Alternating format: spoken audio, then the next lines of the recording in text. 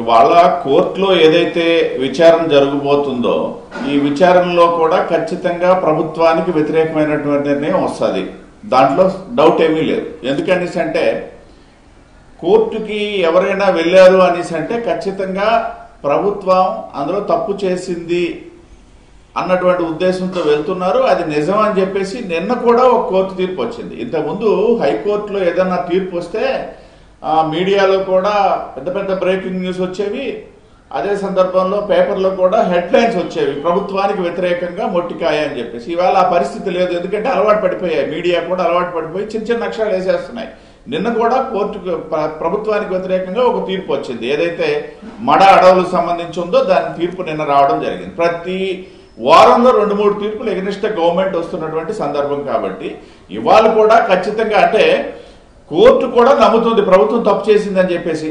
కాబట్టి ఇవాళ తీర్పు కూడా నేను అనుకోవడం ప్రభుత్వానికి వ్యతిరేకంగా వస్తుంది. సరే, అది డాక్టర్ సుధాకర్ గారికి ఎంత మేరకు ఉపయోగపడుతుందా లేదని తర్వాత అవసరం అనమాట.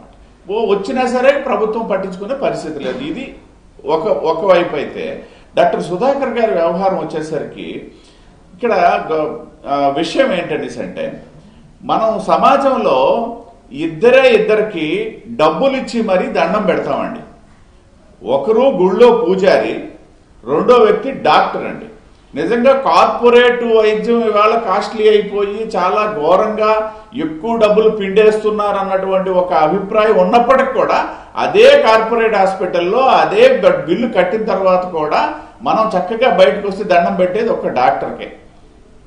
మొదటిది పౌరోహితుడికి డబ్బులు ఇచ్చి దక్షిణ ఇచ్చి మనం దండం పెట్టేది, రెండవది డాక్టర్కి అని చెప్పేసి నేను అభిప్రాయపడుతూ ఈ నేపథ్యంలో ఇవాళ ఈ వైద్య వృత్తిలో ఉన్నటువంటి డాక్టర్ సుధాకర్ గారు ఏదైతే ఉందో, సుధాకర్ గారు ఇంకొక విషయం కూడా వస్తుందండి. ఇక్కడ ఆయన ఎస్సీ సామాజిక వర్గానికి చెందినటువంటి వ్యక్తి కాబట్టి ఇలా చేశారు. నేను దాన్ని కూడా అంగీకరించాను. ఈ రాష్ట్రంలో ఈ కులాల కుమ్ములాట ఎక్కువైపోయి ఈ ఎస్సీ, బీసీ, కమ్మ, రెడ్డి ఇవన్నీ వస్తున్నాయి. కానీ ఇది అవాంఛనీయమైనటువంటి పరిస్థితి. ఆయన ఎస్సీ అయితే ఏమి, ఓసీ బ్రాహ్మణ్ అయినట్టయితే ఆయన డాక్టర్ కాదా? ఆయన్ని డాక్టర్ గానే చూడాలి. వైద్య వృత్తిలో అందులో ఇష్యూ ఏంటంటే ఆయన మాస్కులు అడిగారు ప్రభుత్వానికి వ్యతిరేకంగా మాట్లాడారు. ఒక నిమిషం సార్, మాస్కులు అడిగారు ప్రభుత్వానికి వ్యతిరేకంగా మాట్లాడారు, ఆయన సస్పెండ్ చేశారు. అక్కడితో అయిపోలేదు. సస్పెన్షన్ తర్వాత కూడా ఆయన కంటిన్యూస్గా బెదిరింపులు వచ్చాయి, చంపేస్తామని బెదిరించారు. రకరకాలుగా బెదిరింపులు చేయటం వల్ల ఆయన మానసికంగా ఇబ్బంది పడి ఆ పరిస్థితిలో ఉన్నారు. ఆ తర్వాత రోడ్డు పైన అతనితో బిహేవ్ చేసిన విధానం కూడా చూస్తే ఇంటెన్షనల్గా చేశారు అనేది కనిపిస్తుంది అనేది తెలుగుదేశం కావచ్చు, కొంతమంది వైజాగ్ సంబంధించిన వాళ్ళు కావచ్చు చేస్తున్న ఆరోపణ. దాంట్లో ఏమైనా మీకు వాస్తవం కనిపిస్తుందా అనేది క్వశ్చన్.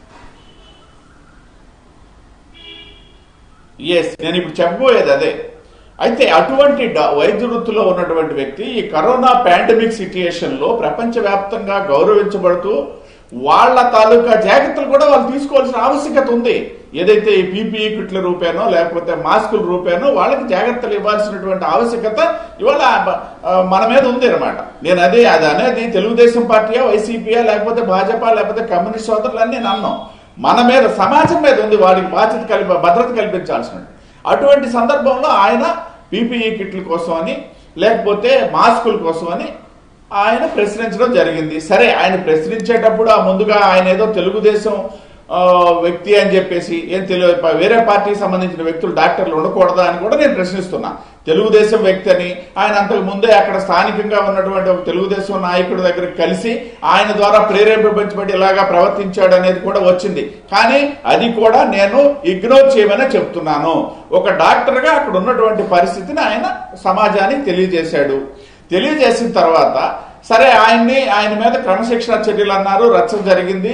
ఆయన క్రమశిక్షణ చర్యలు సస్పెండ్ చేశారు. సస్పెండ్ అయిన తర్వాత ఒక డాక్టరు కాస్త సున్నితమైనటువంటి మనస్తత్వంతో ఉండి మానసికంగా ఆయన ఏమన్నా కొంత డిస్టర్బ్ అయితే అవ్వచ్చు. ఆ తర్వాత ఆ రోజు ఏదైతే నడి రోడ్డు మీద ఆయనకి జరిగినటువంటి పరాభవం ఉందో దీన్ని కూడా సభ్య సమాజం వ్యతిరేకించాలి. ఎందుకంటే ఇవాళ మందు కొట్టాడు ఆయన డాక్టర్, మత్స్యంతో లేదని ఒక అభియోగం వస్తుంది. మందు కొట్టిన వాళ్ళందరూ ప్రవర్తిస్తుంటే వాళ్ళందరూ తీసుకెళ్లి మెంటల్ హాస్పిటల్లో పెడుతున్నారండి. ప్రశ్నిస్తున్నా, ఇది ఘోరమైనటువంటి తప్పిదం అనమాట.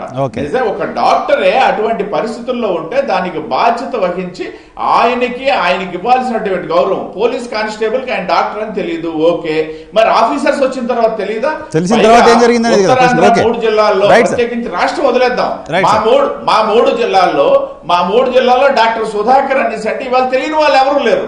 పోలీస్ ఆఫీసర్స్ వచ్చిన తర్వాత కూడా అంత నీచంగా ప్రవర్తించడం ఏదైతే ఉందో ఇదైతే మాత్రం ఇది పార్టీలకు రహితంగా, నేను చెప్పేది పార్టీలకు రహితంగా అందరూ ముక్త కంఠంతో ఆయన గౌరవించాల్సినటువంటి ఆవశ్యకత అయితే ఉంది.